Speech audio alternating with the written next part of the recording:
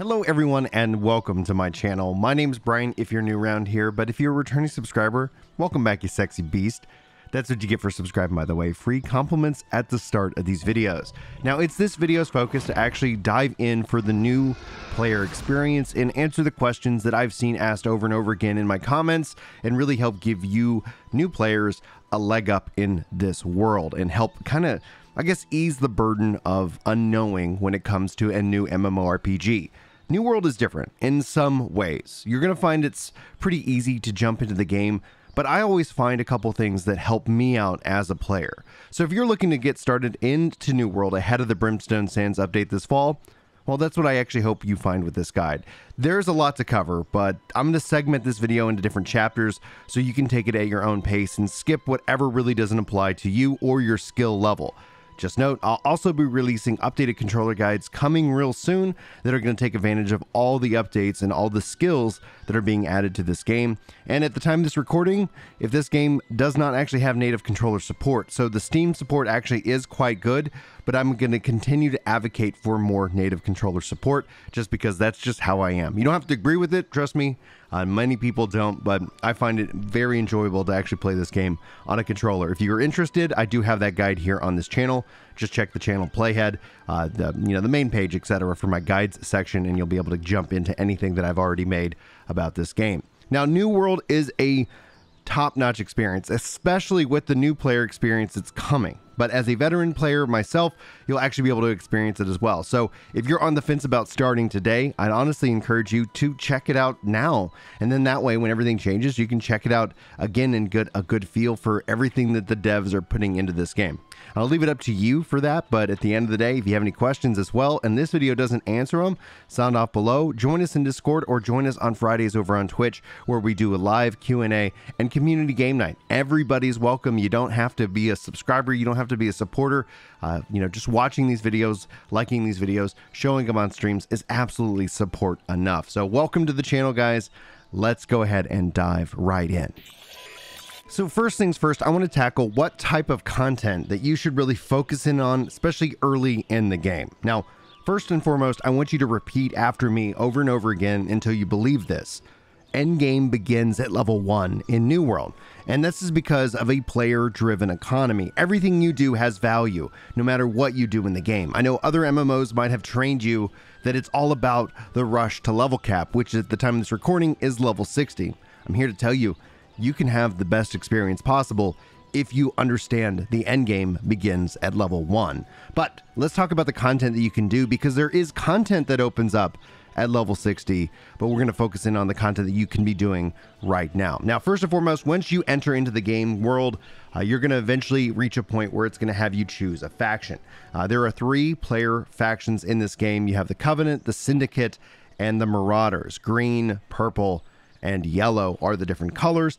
And your company, if you want to be a part of a company, for example, we are purple, we are Syndicate. If you want to be in our company, you have to pick Syndicate to do so. But overall, we can still play together regardless of what faction you choose. This really only matters more in open world PvP and zone control. And if you're not interested in that style of content, don't worry, it's not going to really apply to you all that much. But you're going to want to pick one, and it's going to open up essentially some bonuses. You'll find a faction vendor in each and every town. They're going to allow you to do any number of quests that you want to do overall, but I would actually encourage you get 3 bonus quests a day that basically double the experience you get. If you actually do the PvP ones, you're going to get even more faction tokens experience and more. I would highly encourage you to at least be doing that, because as you progress, you'll actually rank up within your faction and open up even more rewards for you to join. And once you get to the end game, you'll be able to purchase various gypsum orbs and things like that, which will help with your end game progression. If you're ever curious about your progression, you can always check out your journal. And I would say make sure you focus in on your skill progression piece of these things. That is one key aspect. The other thing you want to focus in on is your main story. You'll see main story with this special icon, especially on the map itself. And this is going to move you through the game and the world, and this is going to feed you with various different rewards. If you're playing in October with the new update, this is going to be more streamlined than I can even express to you just how good it is. But overall, you want to look for this symbol, especially on the map itself, and that's going to direct you exactly where you need to go. So you follow the main story, and then from there, you do your faction missions. Also, if we jump into the world a little bit more, we want to make sure we're checking out the town boards. These are going to have different missions that pop up. I highly encourage you always to look for the explorers needed as a way of just kind of exploring the game's world. You can always grab additional things like deliver 15 fishing bait. I already have that. What this actually gives me the ability to do now, this is kind of like my own personal shopping list. Whenever I do things like that, it will add a nice little symbol to items, the nice little green item itself. And that's going to tell me if it's something worthwhile of turning in personally for a town board or selling on the market. And we'll talk about how you can make money in this game easier later on in this video itself. So note that even if you grab things on the town board that you don't intend to turn in, alchemists needed, fisher folk needed, this is going to be a great way of tracking things that are going to have value on the markets, because sometimes people just want to purchase this and get the experience bonus for the town boards. But always just grab everything you see. Never sleep on anything like this, because there's no guarantee they'll always be up, and then that way you can have something to do alongside your MSQ, alongside your faction missions, and also your side quests. Again, pulling yourself into the journal, finding your side stories, pinning, going on the map, and knocking these things out are a great way to feed yourself with experience, coin, and so much more. But it doesn't end there. If we pull up our map, as you discover the various different dungeons on the map, you can actually go into Find Group and see who's got various different content listed that is available for you. You can also create a lobby, that way you can find a group. So this is going to be hugely helpful for doing various content in the game, the expeditions, and so much more. There are open world dungeons, and we'll actually talk about that in the next section about how you level up your weapon mastery. But beyond that, you also have various things called portals. You can see those listed here on the map in the little reds that pop up. Personally speaking, I would recommend teaming up with a group to knock these things out, as it is a fast and easy way to both get experience and have a lot of fun. We like to do portal runs, especially with a lot of different level ranges of players, so that is very helpful. Also, it does not hurt to team up with high level players, and I also love teaming up with low level players, because as I run the quests and the content with them, I get fed with all kinds of chests to reward and so much more. So never feel bad about wanting to team up with anybody at any level range. The game does not punish you for it. So that's kind of the content that I'd have you focus in on. You can also jump into crafting and gathering. I actually really enjoy the gathering and refining aspect, because that's going to feed you experience as well. But if you're not into that, don't make me tell you that's optimal, because I think it's something that's very enjoyable in this game. But if that's something that's not for you, don't stress yourself out. So I've been asked, what are the best spots for early weapon mastery experience? And when it comes down to this, there's a couple things I'd point you to. Obviously, harder enemies tend to reward better weapon experience. Hitting actually level 60 will tend to actually reward better weapon experience as well.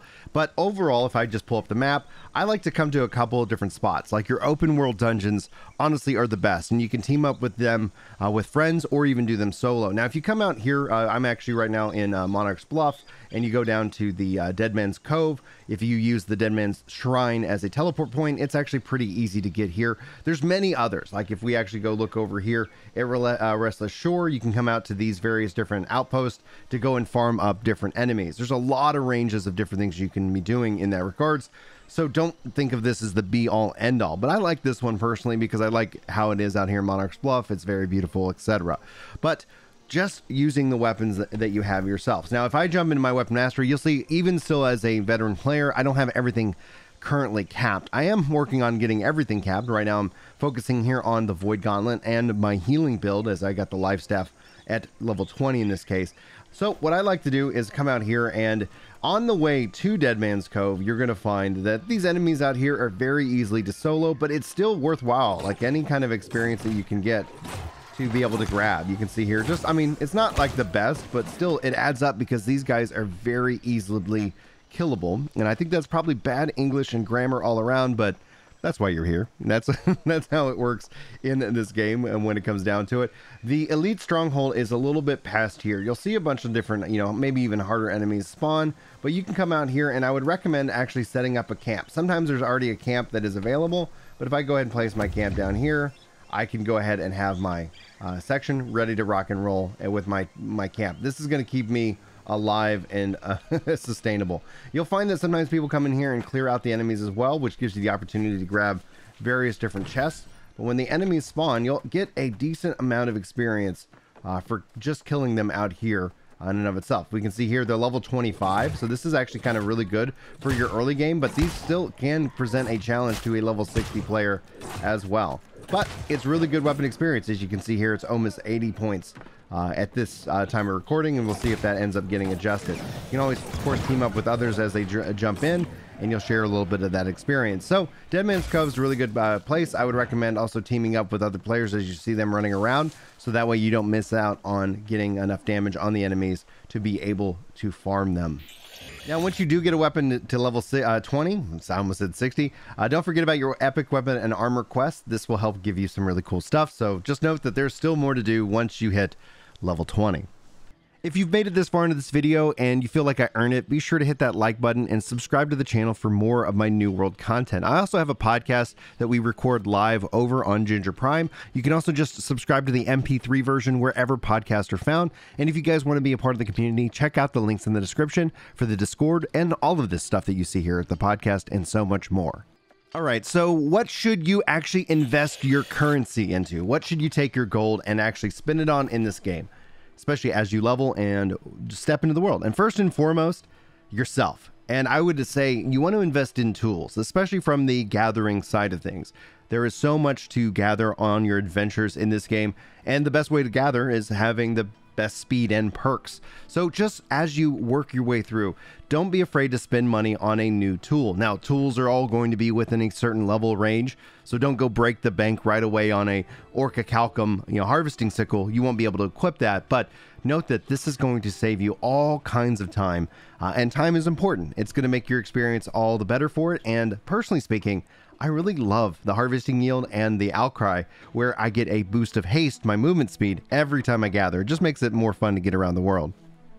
Now, it doesn't really stop just with your tools. I would also highly encourage you to make sure you're looking into your bag space. This is going to make your journeys out into the world all the easier to spend your time, because then you don't have to return so much to like a home base. But personally speaking, this also kind of ties perfectly right in with your home. Now, I have 3 homes. You can have 3 different houses in the game, but I wouldn't recommend that as a goal starting out. Find a zone that you really enjoy and focus in on the town board, faction missions, and things like that within there, and then purchase yourself a house. You can actually recall to your house at any point. You get a recall point to your inn, and that has a cooldown of 30 minutes. But if you have a house, you can recall pretty much any time, and you can spend a Zoth to actually reset that town return. So ultimately you have unlimited returns, which is just going to make your questing so much easier. So you can see here I can recall a house, or I can just enter into my housing menu. Now, I don't decorate houses. It's not my skill set, but it's still a value, and I could put chests in this house to increase my storage capacity for that city as well. So there's a lot of value in that. And as you rank up in any different zone, you're going to get various different buffs that you have. So check your territory standing. I tend to focus in on, obviously in this case, Everfall. You can purchase different sizing houses at different ranks within Everfall, but at the start of it, I would just go for the easiest house available, because you can get that recall point, and then that with an N, you can actually be just jumping all around the world pretty quickly. And then as you make more money, investing in housing in this game is actually very, very valuable to you as a player, because it opens up the ability to have various trophies and so much more that are on display. And this is going to help with your gathering and just overall money generation. So it is kind of this really good investment into yourself as a player. So we talked about bags, houses, chests, tools. So invest in yourself. Now, gear could be, honestly, I would just grab whatever gear you get and not stress about it so much. When it comes down to this, like, you can salvage this stuff, and I think that's really kind of, now we should really talk about actually how you make money in this game, because this is going to be something valuable to you. First and foremost, if you find a piece of gear that is just better stats for you as you level, equip it. Like, I wouldn't stress about being efficient in your stats. Just kind of play around with the weapons and that you get available to you. When it comes back down to the weapon mastery, pick a weapon and take it all the way. You're going to have a lot of value in having a fully fledged out set of skills that's just going to make your experience much more easier. And I probably should have mentioned this then, because now we're talking about making money. But when you focus in on, pick skills first. That's going to give you more damage output rather than perks ultimately. That way at least you have 3 skills on your bar to use to play around with. But when it comes to buying and selling, personally, I don't think you're going to actually get a lot of money for gear, because it's kind of weird because you're going to get fed with a lot of gear as you play. However, you're going to get those materials. I would always take a look at the buy orders, which are essentially listed here, meaning I could sell this right now for 21 coins, or 21 cents or something like that. You can also hit sell and see exactly what they're selling for. If this is double or triple what people are paying for it, then I'll go ahead and list it right here. But if somebody wants to buy it for 21, then I can go ahead and feel like I can sell it to them for that. And this is just a great way of making a little extra coin really quickly. So just take a look at buy orders. This also kind of gives you your own personalized quest list. So as greenwood goes up in price, maybe you want to go farm up some trees and be able to capitalize on what people are willing to pay for and willing to buy and sell. You can get all kinds of different things. So you want to kind of check prices. And this kind of ties back into exactly what I was talking about with the various different items that show from the town boards, and you'll see the symbols on the items themselves as you have them, so you know what is actually got a good value, and that's something you can usually check on pretty easily. As for example, this is a mission item that you can turn in. You could see strong regeneration potion, people are willing to buy it for $1, and if you go to look to sell, it looks like right now you could sell them for 10 now at the time of this recording. So just note that is just one option as well. Now, while all markets are going to be supply and demand driven, I do like to come out here to Everfall and into the Stolen Shores. This is a great little area, and you find these herbs that have the chance to drop garlic. Now, that one obviously didn't, but you can run around and find any and all the various different herbs to be able to gather up some garlic, which has a huge value. I'm just going to give you that tip. Obviously, saying garlic is going to probably drive a lot of people here, making it harder to find the herbs, and or at the same time driving the price of garlic down as more garlic hits the market. So just note, finding various things within the buy orders is going to tell you where a lot of value is, and then finding little farms that just generate a lot of different wealth for you is going to be valuable. There's a lot of herbs around this game. Don't sleep on just even the simple gathering things, and you'll be just fine and ready to rock and roll. Now, the other thing I'd recommend if you go onto these various farms, just don't focus on one thing. You can always farm up various different materials, meats, skins, and so much more. So you end up making the most value out of your time on any particular farming run. This applies to like ores, trees, etc. You can end up, and that's why investing in your bags ends up being so critical, is that you can end up gathering a bunch of different stuff while you're farming for specific items as well, because even with hyssop, even with the things that you gather, you're still making kind of coin per each and every run as well. And again, all this makes it absolutely valuable to have a house. That way you can be able to gather, return, sell your wares, jump back out and farm any town boards, missions, and stories within a particular zone, and really capitalize on saving yourself a lot of time and energy, especially with the reduction in travel cost and so much more. And finally, before we wrap up this video, on the gear, should you equip it, if it gives you a little bit of value, go for it. But if you actually hold Control and C, it opens up quick salvage. Now, my general rule is right now anything green and blue, because I'm level 60, gets the axe. I'm not really worried about it and what I need it to do. This ends up acting as a great and easy way to generate myself various materials, and you have the option to get a perfect salvage out of it. That's a new system that was introduced. It's going to feed you with plenty of coin and repair materials as well. And so again, that is what I focus in on. As your rarities are available, note that you're going to have kind of different. Maybe you're going to keep all the greens up to a point, and then eventually you can kind of salvage those and keep your inventory nice and clean. And this is going to help obviously with your gathering and more. Now, once you do get into the game, you'll be able to get 3 hidden stashes each and every day, which once you start getting this, it's going to give you a nice flow of coin and even gypsum. So just note that you want to jump in, be able to do a little bit of gathering and farm these up as well, as it's a great way to help with your progression, and it's a great way of feeding yourself with plenty of materials and coin. So with that, guys, I hope you enjoyed the video. If you want another video, YouTube's got a couple right here on the page for you right now. You can always check out the podcast. Again, we record live on Wednesdays, or you can just listen to the audio MP3 wherever podcasts are consumed. We're everywhere. Links all are in the description to help get you started there. And with that, guys, I wish you all the best. Thank you for watching. Hopefully I'll see you in my next video, but until then, take care.